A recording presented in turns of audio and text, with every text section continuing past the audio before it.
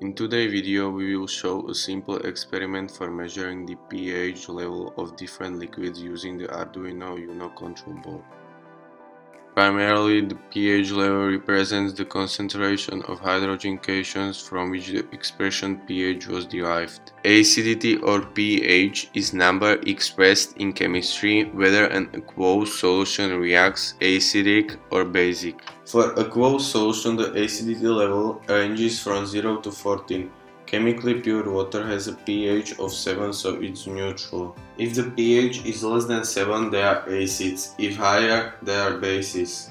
According to Lewis, acids are substances that are able to absorb a free electron pair, while bases are substances that transfer an electron pair during a reaction. The measurement of pH is mainly used for liquids to determine their quality, whether it is water, alcohol, or other. We use different pH testers to measure pH, which can be in the form of indicator papers or digital testers. In the case of paper indicator strips, they work on the principle of coloration, where the substances, such as litmus, which covers the paper strip, reacts with the liquid in which we have inserted it. The paper strips come with a color scale on which we can accurately determine the pH value. If it turns red, the liquid is acidic, and it turns blue for bases. Digital pH testers work on the principle of voltmeter. It measures the current that passes through our liquid and compares its value with the value of another known liquid and uses their difference to calculate the pH.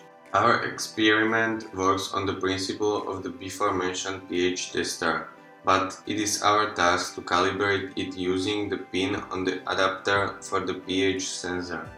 We will need the following components: Arduino UNO control board, breadboard, pH sensor together with its adapter, an LCD display and couple of cables.